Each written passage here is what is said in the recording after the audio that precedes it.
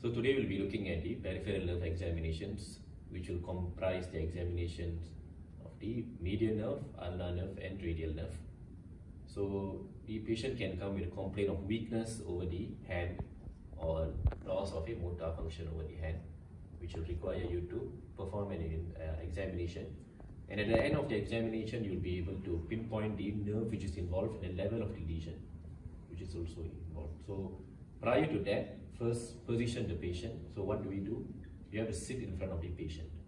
And since this will be involving the examinations of the hands, forearm and arm, so we will position the patient in a way where we give him a pillow where he can rest his forearm over it. Okay. And ideally you would want to expose the patient umbilicus above. Okay, so the rationale behind that is to see if there's a wasting of latissimus dorsi muscle, because latissimus dorsi muscle is supplied by the nerve roots C6, C7, C8, which is also the common nerve roots for the median nerve, ulnar nerve and radial nerve. So should you inspect and find any wasting over the latissimus dorsi muscle, then that can give you a clue of the level of lesion. It can give a picture that there's a spinal involvement which is also causing the peripheral nerve weakness. So prior to examining the median nerve or radial nerve or ulnar nerve, we have to do a basic screening. So based on the screening, as an orthopedic examination demands look, feel, move and special test. So to even perform this look, feel, move special test on either the median nerve or ulnar nerve or radial nerve, you need to pick the nerve that you want to examine first. So you have to perform a screening. So that screening test will give you the probable nerve which is involved, for which you would do the look, feel, move special test sequence.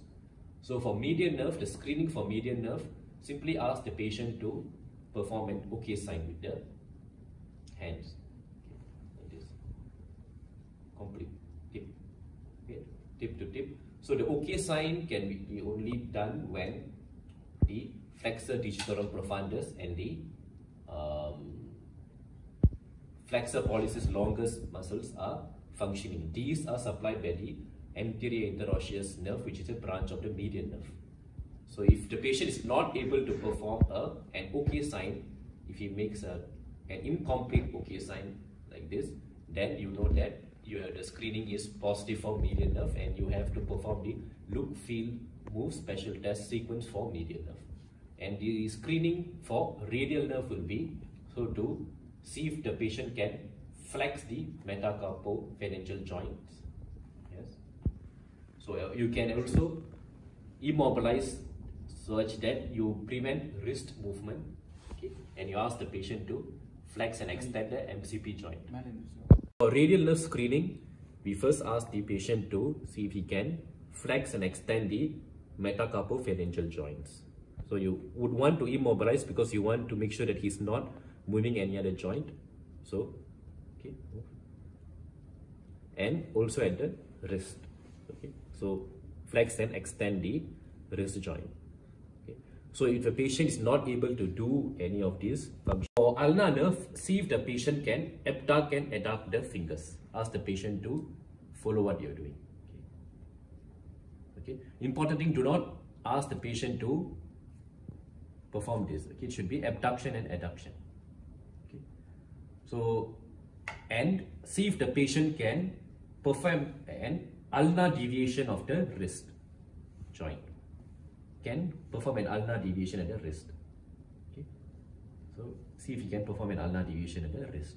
So if the patient is not able to do if the patient is not able to do these movements, then this screening will be positive for ulnar nerve injury. So you can start doing the look, feel, moves special test sequence for ulnar nerve. When do you start with ulnar nerve examination? When the screening is positive. So in case the patient is not able to abduct and adduct the fingers, or if not able to perform an ulnar deviation, then you start looking for you start doing the look, feel, move special test sequence for the ulnar nerve. Okay. So in inspection, first, number one, you look for claw hand. So in claw hand, you look at the ring and little finger. So the patient will have the patient will have a flexed ring and little finger. So the degree of flexion indicates the severity of the claw hand. So when the fingers are pointing towards the ceiling, this is referred to as severe claw hand.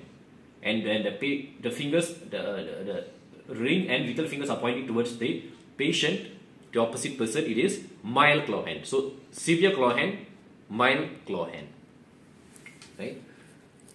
So there's an ulnar paradox. So there's an ulnar paradox. So in radial nerve injury, we noted that in low level lesion we get finger drop, in high level lesion we get finger drop and wrist drop, in very high level lesion we get finger drop, wrist drop, and loss of elbow extension.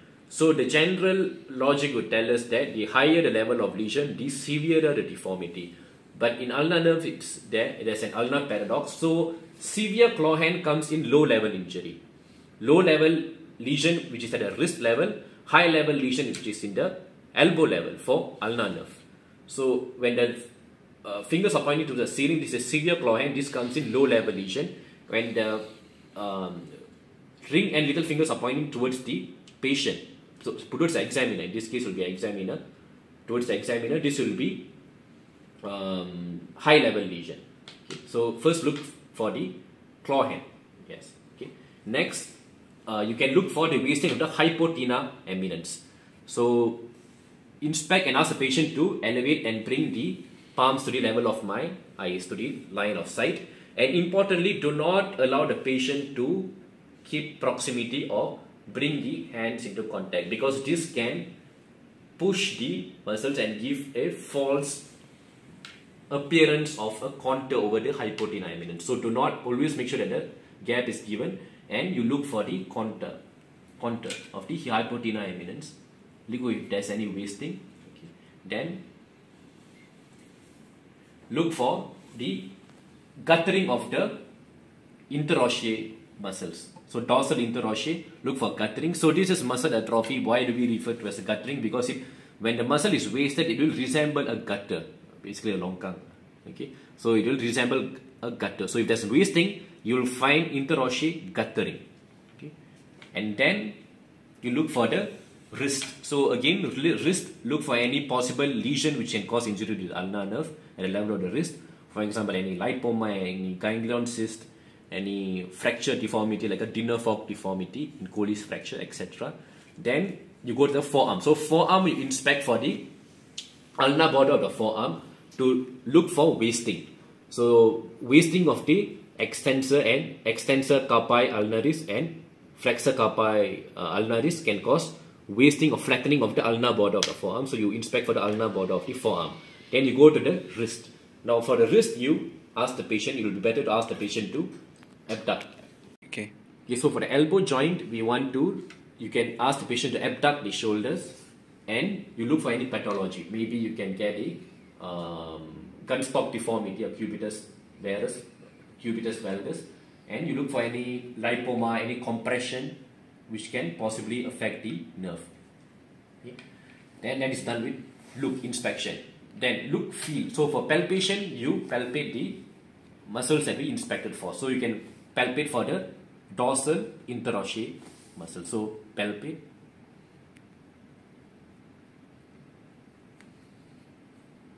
And then you can palpate for the hypotenuse muscles.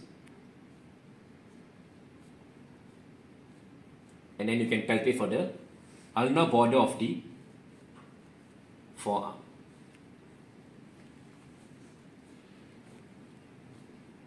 Okay. So that's for palpation. Look, feel, move. So for move, it's basically the screening that we did for movement. So ask the patient to abduct and adduct the fingers. Yes. Okay, abduct and abduct. So make sure the patient doesn't perform this. Okay, abduct, abduct, adduct, abduct, adduct, abduct, adduct, and ask the patient to do ulnar deviation of the wrist. Yes. That's for move. Now for special test, so we have the card test, which will test for the palmar interosseous, the adduction which is provided by the palmar interosseous muscles. So we take a card, hold the card between the fingers and try to pull and ask the patient to resist. So this will check for the adduction provided by the palmar interosseous. Okay. And make sure you do it between every web space.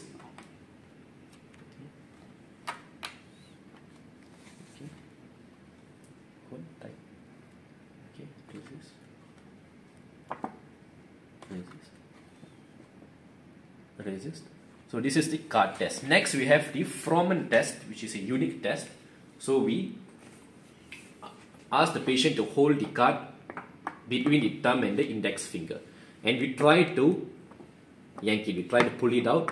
So you have to notice how the patient actually holds and resists the card. In the Froment test, we are not attempting to remove the card. We are just attempting to look at how the patient actually holds onto the card. So if the ulnar nerve is functioning, the ulnar nerve will is the only TINA group which supplies the ulnar nerve is the adductor pollicis muscle. So adductor, ADD. In comparison to abductor, which is for the median nerve, adductor pollicis will cause adduction of the thumb. So that is by the ulnar nerve. So in case the ulnar nerve is injured, the patient won't be able to adduct the thumb. Instead, he will be flexing the thumb. So flex. So let's just say his ulnar nerve is injured, he will flex the thumb. This is how he will hold it. So this is how he attempt to hold it. So when the patient flexes, you know that he's using the help of the median nerve, because the flexor pollicis muscles are innervated by the median nerve. So this means that the Froment test is negative. When the patient flexes the thumb, you know that the Froment test is positive, meaning the ulnar nerve is actually affected. Let the Froment test and do it bilaterally. So here is having an intact ulnar nerve because he's not actually flexing. Then you want to differentiate if it's the high level lesion or low level lesion. So at the end of the examination, as I said, we have to know the nerve which is involved and the level of lesion. So you want to know if it's a high level lesion or a low level lesion, right? So the point of reference that you test in ulnar nerve is the dorsal aspect of the little finger. Okay. So first you standardize, you ask the patient to close the eyes and use. So in peripheral nerve examination, you want to use some thing with a sharp end like an orange stick. So can you feel this? I will be touching various parts of your hand and just tell me if the sensation is the same or absent or reduced in accordance to your reference point. Okay. So can you feel this? Yes. Is it the same as sensation over your forehead? Yes. Can you feel this? Is it the same as sensation over your forehead? Yes. Can you feel this? Is Yes. it the same as sensation over your forehead? Can you feel this? Yes. Is it the same as sensation over your forehead? Can you feel this? Yes. Is it the same as sensation over your forehead? Yes. Can you feel this? The sensation is the same as what you felt over your forehead. Yes. So that concludes the ulnar nerve examination. क्या